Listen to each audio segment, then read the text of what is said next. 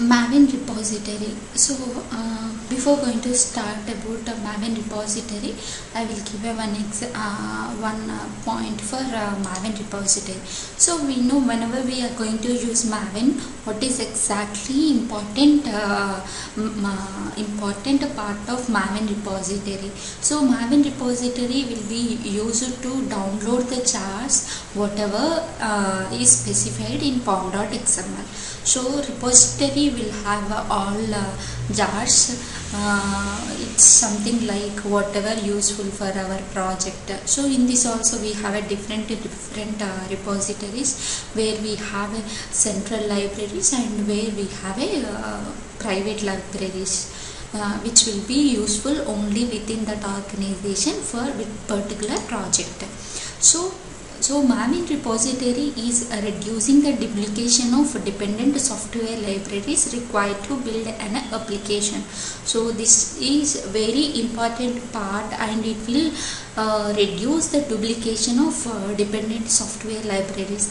And the repository is storing all the software libraries in a remote store. Libraries private to the organization cannot be uploaded. By setting up an internal Maven repository, an organization can avail of the benefits of Maven repository. And repository jars have been used by the Maven pom.xml. So for example, my project is Maven repository. Mavenized project means every project will have a minimum pom.xml, will specify what and all jars required for the application. That entries will be there in pom.xml as a inside dependency tag. So jars will not be available in the application, only entries will be there in pom.xml. So whenever we do Maven clean install, whatever entries are available in pom.xml, those entries, those jars will be downloaded from the Maven repository and it will be set to the project. So we'll see what types of Maven repositories we have.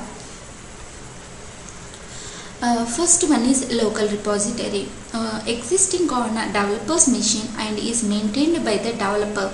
It is in sync with the Maven repository defined in the settings.xml in their home.m2 folder.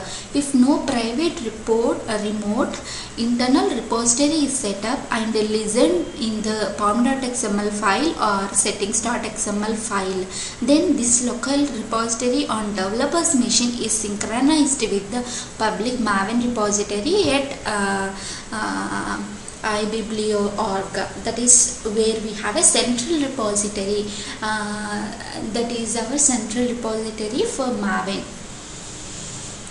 And other one is so I hope you understand local repository. So all the jars whatever available in a central repository will be downloaded and will be stored in local repository where we have a em2 folder, and this folder location even we can change using our own location. So that setting we have to specify in settings.xml for local repository. So all the jars are downloaded from that and will be placed in that specific folder. So that is local repository. And the second one is private remote internal repository. So this repository which will set up, we will change the Maven pom.xml or settings.xml to use this repository. So this is basically where we'll use it in organization. If we have our own jars, instead of using central repository, we'll create our own repository for our application. Those repository will be used to place jars related application or project. And third one is public remote external repository. So for example, if we don't have money to spend for repository and will not think we don't have any private repository, we can go for the public remote external repository where we have a Maven external repository, that means central repository. So we can have a that as a central repository. And if we want to know about Maven also, for a local setup and all, no need to worry about private remote internal repository. Directly if we take Maven setup, that jars will be downloaded from this central repository, so no need to worry about that. And comparison of various Maven repository managers. We have a different repository managers. We have one is standard Maven proxy from CodeHas. Second one is dead simple Maven proxy, and third one is proximity, and fourth one is artifact. Basically proximity and artifact are more useful. As of now, proximity, right, this is now encouraged to use Nexus. The entire code base of proximity was observed into Nexus, and Nexus provides migration path for all proximity users. So Nexus and artifact are most useful now, and many organizations will follow Nexus. See what is exactly Nexus versus artifact. If you see this table structure, we can easily understand proximity and artifact have many things supporting where we have access to. So this is having admin tools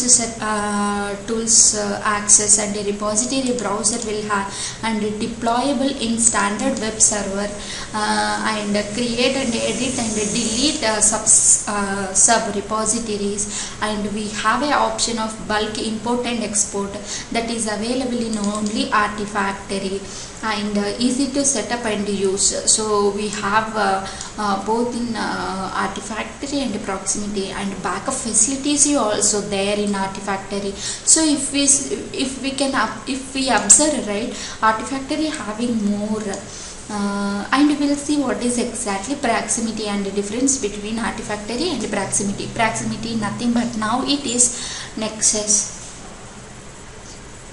And if you see Nexus versus artifact, Nexus uses file system to store artifacts and metadata, whereas Artifactory uses DB by default. So basically Artifact using a database internally. Artifact can also be configured to use a handful of RDBMS for artifact storage. So basically Nexus using a file system to store the artifacts, but whereas Artifactory using a DB by default. Artifactory takes the polar opposite approach and stores the metadata and the artifacts themselves in a huge database. The reason they claim it's needed is for transactional behavior. Using a database does not guarantee transactional, and it certainly is not the only way to get transactional behavior. In order to use a database, artifacts needs to have import and export tools. The imports and exports of this data are reported to take significant amount of time. And Nexus char weights is about 30 M, while Artifactory is about 37 M, because Artifactory using inside a database. And for Maven build, had to edit Maven settings.xml to use Nexus as a release and plugin repository, and built my project using Maven install after enabling remote indexing on Nexus. So we have to edit manually settings.xml, but whereas Artifactory as is the ability to generate and save a settings.xml file. And fourth point, building the project using Artifactory took about 5 minutes, whereas building using Nexus took 8.5 minutes. Not exact science, kind of faster, but still good for initial impression. Thank you.